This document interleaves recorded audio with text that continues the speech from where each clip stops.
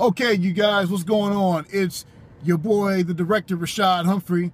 I'm taking the time to make a special shout out, a special tribute, a special thanks, whatever you want to call it, whether it's in the hip hop world or the regular world, to someone very special.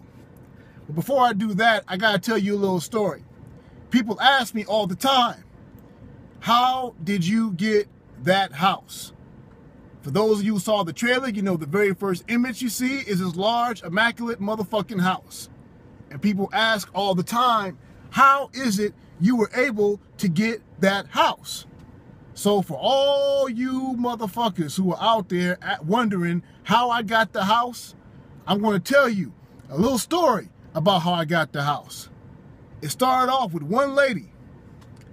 I remember I was sitting back in my house where I live in Watts, thinking about where in fact am I going to shoot this film.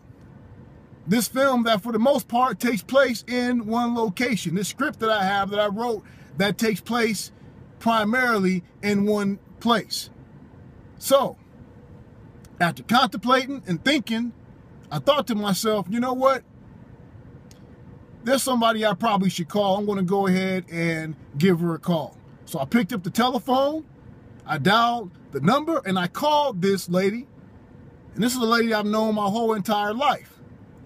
So after I called her, I stood up and said to her, listen, I got this script and it's ready to be produced. And I can shoot it in 2 days in one location, but I need a place to do it. She said to me, you know what? Send the script to me. I'll read it. I sent the script to her. She read that motherfucker. She loved it. Called me back and said, you know what? You can shoot the place. You can shoot this film, this story in my house. But I tell you what, I can't make this decision all by myself. Let me first consult my husband. So I waited maybe about a week, 2 weeks. And then her husband calls me back. And he asked me every fucking question you can think imaginable. I thought that I was being interrogated because I blew up a 747. He asked me, how do I plan on getting the money? How many days you plan on shooting? What is the budget? What is the distribution strategy? Marketing. All those things he asked me. And I sent to him a business plan. I sent to him a PowerPoint presentation. He saw it. He loved it. He said, you know what? You can go ahead and shoot this film over at my house. Me and my wife's house. We're in. And of course, as you guys all know, the rest is history. I shot the film in 2 days at the house, and now it's about to come out. And that person who started all of this, who I'm talking about right now, this very special lady, is my aunt. My aunt, Yolanda James. She's reaching a milestone, about to turn 60 years old on September 25th. That's the same exact day that Will Smith, Catherine Zeta-Jones, and that old motherfucker Michael Douglas were all born. And she is in the same company as them. She probably could have became an actress, but she didn't. And she raised a bunch of wonderful children and has a wonderful family instead. And also was generous enough to sit up and let me shoot in their house. And that house that you saw in my trailer, how much did they ask for it? 10,000, you think? 5,000? 1,000? They didn't ask for a dime, not one penny that exists in my meager account that I have over with Wells Fargo. They didn't ask for a damn penny. And because of that, I was able to shoot my movie. And I will be ever humbly, internally grateful because my aunt did that.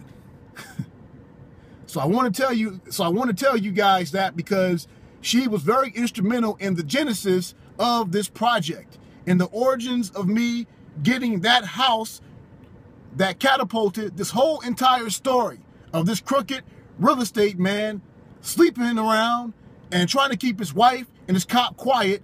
None of that would have happened if my aunt wouldn't have picked up the phone and talked to my crazy ass.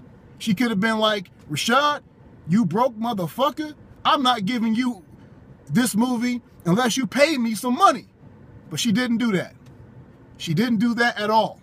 She decided to sit up and was generous enough to let me have it for free. And that's the kind of person that she is. And I love you for that. And happy birthday. So when I see you on your 60th birthday, I'm going to give you a hug and a kiss because of that. And I think that you actually deserve a lot of credit because of that. Because this entire thing would have never happened if I did not talk to you and you did not let me shoot in your house. And I want to thank you for not going upside my crazy ass head when you saw me because the carpet was messed up. We burned a big old hole in the carpet. And I know you were upset about that. And I stayed away from you purposely for about a good 7 months because I knew you needed some time to calm down. And I didn't want to be right next to you and catch a left hook while I wasn't looking. So because of that, I thank you for not going upside my head. And you definitely could have done that. But you are an angel and a blessing to a lot of people, including me. So I want to thank you. And for those of you out there, make sure you go and buy yourself a ticket to go see 400 Will Kill You. It comes out a month from her birthday, which is October 25th. That's right, October 25th. That's when it comes out. All right? If you're not there, you will be rolling over in your grave and you'll be saying to yourself, I wish I would have saw it. If you haven't bought a ticket yet, shame on you. That's right. Shame on you, motherfucker. Shame on you for not taking the time to go out and buy yourself a ticket and come and see this once in a lifetime motion picture that was shot in 2 days and done in a style that most people can't do it in. So make sure you do that. I'll talk to you all very, very soon. Later. And happy birthday, Auntie. I love you very much. Take it easy.